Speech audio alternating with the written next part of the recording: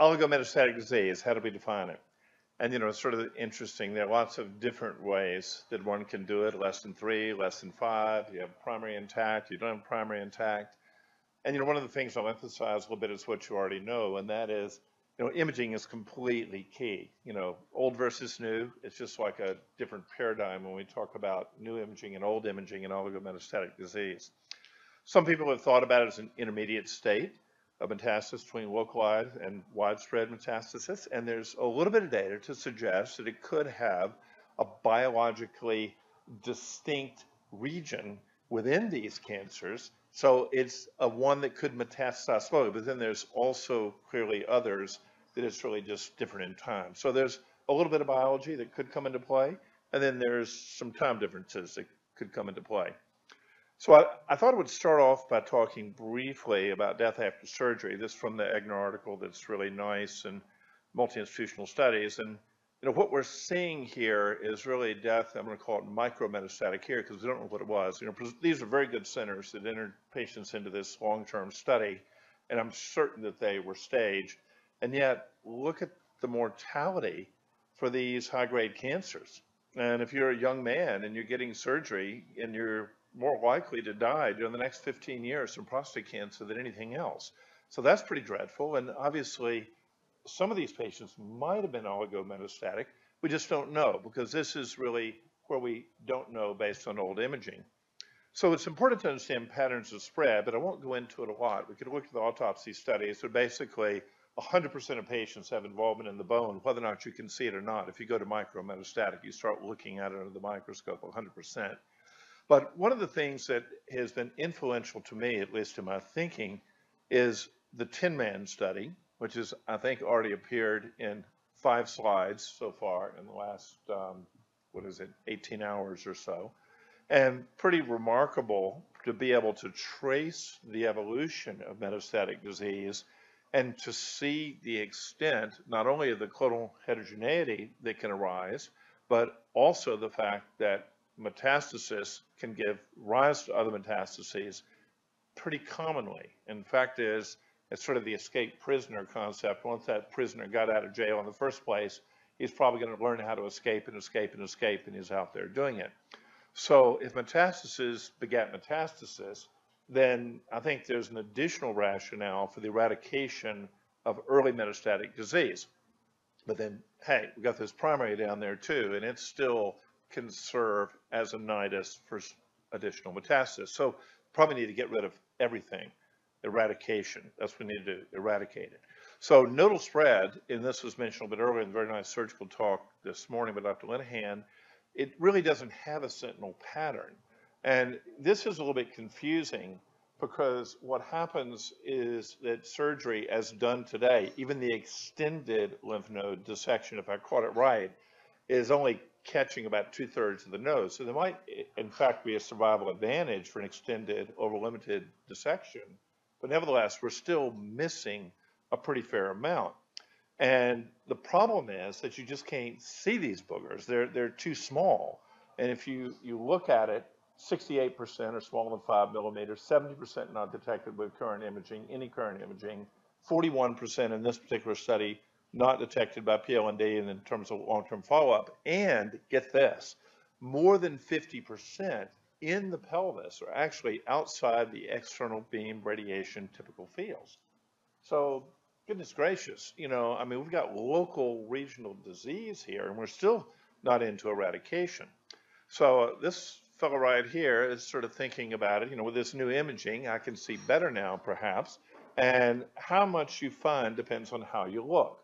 And if you're contemplating that you want to eradicate these sort of oligometastatic sites, then you kind of have to know where to go, and we have to acknowledge that micrometastases will never be imaged. And by the way, there's a study that I didn't show here, but it's a cool study.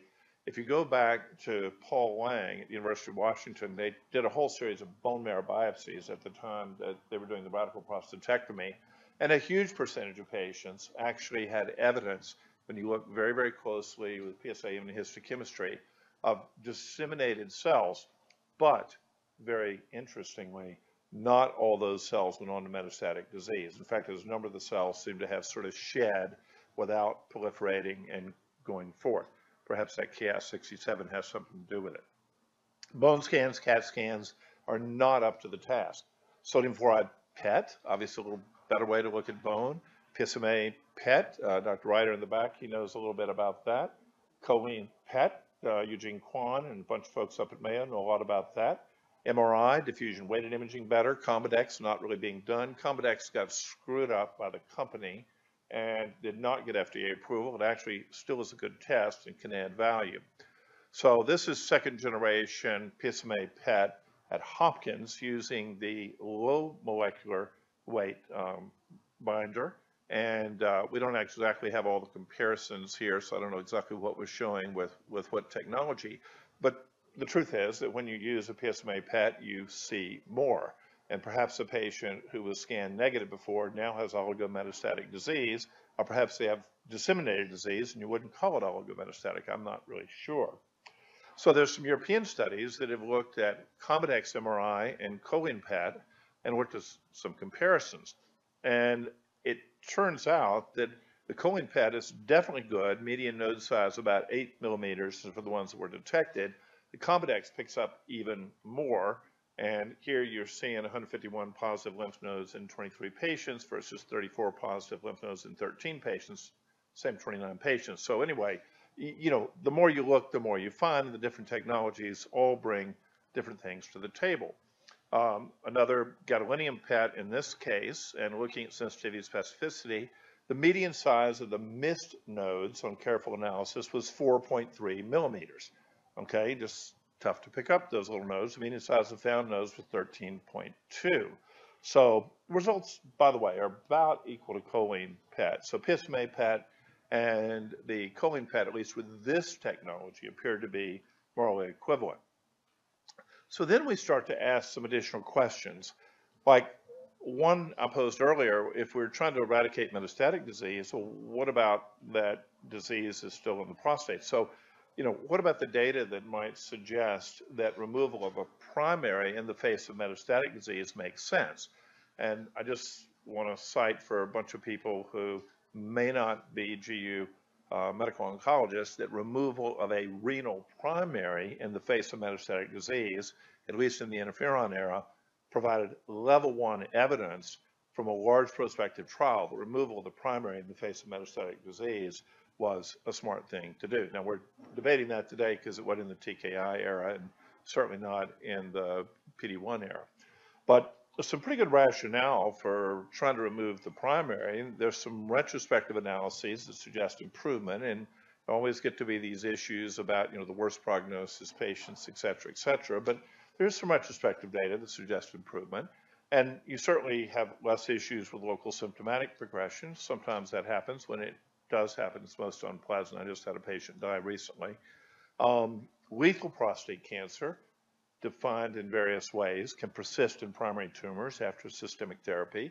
And, you know, we might even be altering tumor biology. So there's some pretty good reasons to do it, but there's not a lot of data. Now, this actually is a recent piece of data from Axel Heidenreich over in Germany. You may or may not know that in Germany, the urologists pretty much handle all prostate cancer start to finish. The medical oncologists don't even see the patients. They're very aggressive.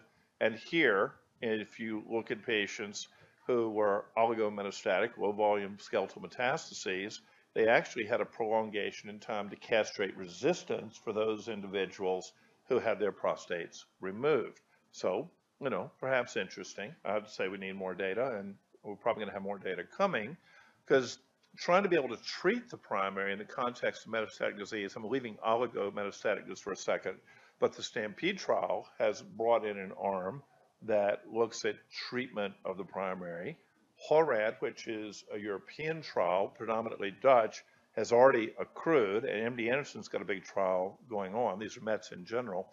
And then there's the trombone trial, which is radical prostatectomy in men with oligometastatic disease. I call it the amazing STAMPEDE trial because, you know, I think it's such an amazing trial and has already been contributory.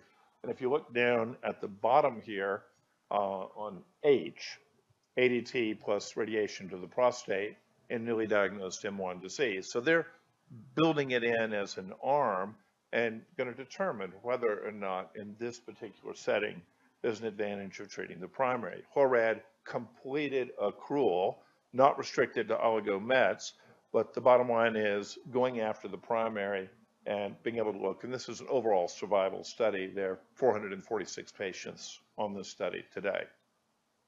Another question to ask is, does treatment of metastases alter the natural history in those of metastatic disease? And clearly, if we leave prostate for a bit, we have strong data with regards to sarcoma, oligomets, and colorectal cancer. I mean, if you have a sarcoma and you're metastatic, you do it. I didn't really talk about, but probably should at least mention renal, where the truth is, if you have a renal cancer and you have oligomets, I typically try to get them taken care of, chop them out if feasible. Debulking of peritoneal lesions in ovarian cancer is standard of care. For prostate, we just don't have that much data. We do have some data. It was showed a few moments ago with SBRT to oligomets, and there are a variety of analyses that have been done. But the bottom line is, I think what it does is sort of kick the can down the road. If you're using SBRT for Mets, it can take you a while before the disease catches up. And whether or not this is due to eradication of what you see that is therefore preventing the subsequent metastases or something else, I'm not sure. But the bottom line is you can actually treat people with SBRT, you can delay ADT, you can potentially delay time to CRPC, you can potentially delay time to other subsequent metastases. Now, there was a slight mention this morning in a single patient about salvage lymph node dissection. And we saw a video. And Eugene Kwan, and when he published his paper, there were a lot of details missing, like, Eugene, how many patients did you scan to find the 52 that you operated on? And he said, well, I don't know exactly, but it's about 300 or 400. So he scanned 300 or 400 patients. He found 52 who had oligomets to the pelvic lymph nodes, and he operated on them with a salvage lymphadenectomy, total lymphadenectomy. And it turns out that about, 2 years later, about 50% of the patients had not progressed by PSA. 50% of the patients did. So he's hopeful that if he takes 300 or 400 patients, he can find 52, and he might be able to have a major impact on the PSA progression in about half of those. There are a whole bunch of oligometastatic trials. You can look at that in terms of SBRT and immunity. You can look at it in terms of immune endpoints. You can look at various ways of doing it. You can use ADT with it and lots of different ways. I do like the Memorial trial, which has an endpoint of an undetectable PSA with a non-castrate T. You know, I agree wholeheartedly with Walt that when you castrate men, there are a bunch of bad things happen. And if they don't have a castrate T and they don't have any PSA, I like that. So are we looking around for those radiation immune interactions? I think so, because we've already talked about them. And, you know, radiation comes in a lot of forms, you know, EBRT, SBRT, radium, samarium. And yes, there's samarium trials right now going on at the NCI in terms of follow-up. Immune therapies are different, CYP-T, Prosvac, anti-PD-1, anti-PD-L1. So there's a whole bunch of stuff going on here now, and I won't summarize it other than to say there's a lot of stuff going on. So how do we approach oligomets today? I think we have a lot of latitude, but we don't have a lot of data.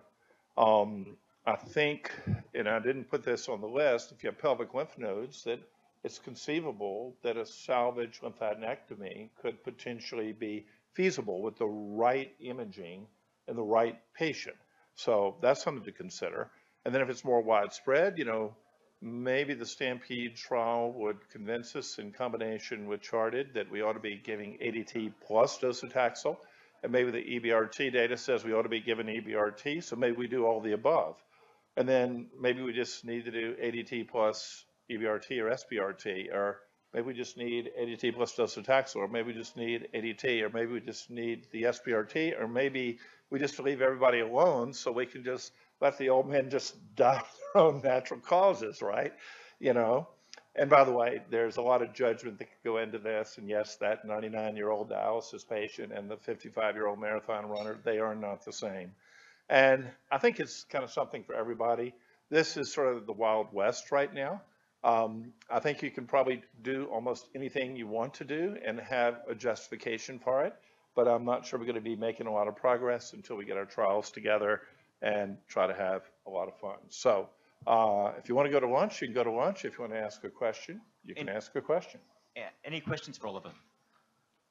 Please do.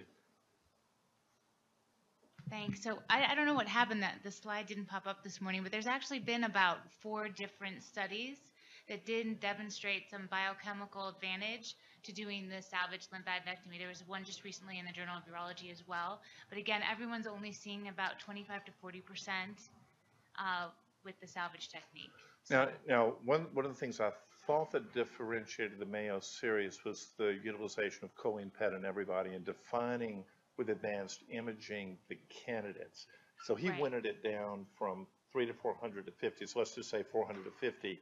Only 1 out of 8 patients with a recurrence would have been operated on. So that, I thought, made his group a little bit different. right, they didn't do that in the Italian study or the other one that was just released in the Journal of Urology as well. That's correct. So Okay. some of those patients were found by MRI, not by the PET choline in the other studies. Yeah. So So we have more work to do. we do have more to do. Thank Yeah. you. Great, thank you. So in that study, when they operated or did the total pelvic dissection, how many more lymph nodes were positive other than the ones that were visualized by the choline PET? Ooh, I wish I could remember that. But it was definitely more than 1. And initially when they were doing this at Mayo, at least according to Eugene Kwan, they were doing kind of plucking the nodes, and that never worked. So if you just go after the single hot node, that never seemed to work for the pelvis. But it's a great question. I'm sorry I can't answer it. So when prostate cancer leaves the primary from the prostate stroma, that prostate stroma is AR positive, and it's doing a lot of really good things, even if the androgen receptor is driving growth of the actual cancer locally. Mm. And so the first really foreign stroma it hits is like a lymph node. And so those cells there have got to co-op basically the microenvironment they basically came from.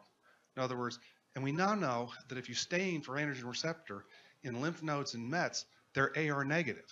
Really? Yeah. So I was not aware of that. Yeah, That's it's very reproducible interesting. find. Yeah. And so what's happening is that the cells are actually going, and they're essentially being partnered in the local cancer.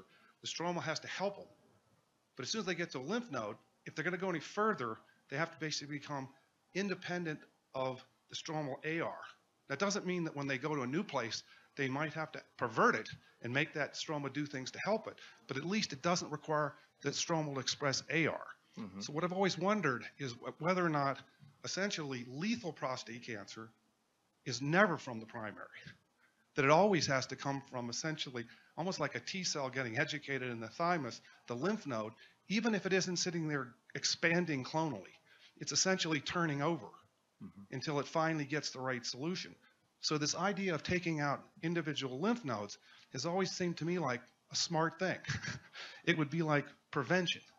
And so one of the things, I've been in this field since 1977, and the thing that keeps getting me now more and more as I get older is every man on the earth is going to have some histological changes in their prostate if they live past the age of 50.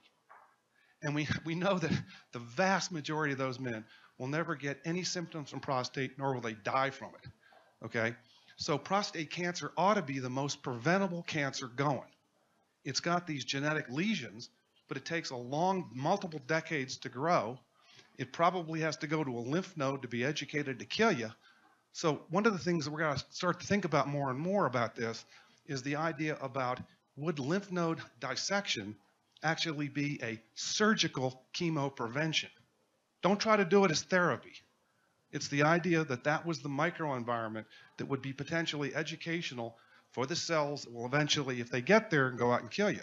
So I think that we almost need a new vocabulary for this. The so-called natural history of prostate cancer, we're assuming is like in the primary. But I would suggest that that's where it has to start. But if you go back to Steve Bova's studies, one of the interesting things are there were cells that were in lymph nodes and other Mets that went back to the prostate. Mm-hmm. So they could actually metastasize back to the prostate. So it's not all from the primary out and then it's worse.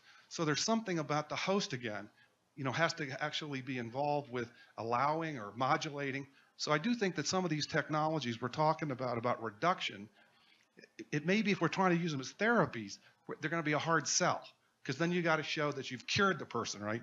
But if you use the word prevention, then what are you talking about? So I want to ask the radiotherapist for a minute, because we heard about essentially very focused radiation. Is there any possibility that you could irradiate the lymph nodes in a patient that had, for example, like Gleason 6, a small volume Gleason 6, just to irradiate the pelvic lymph nodes and call it a day? In other words, let that person go and see what happened. I mean, with the stereotaxic kind of approach, could you do that?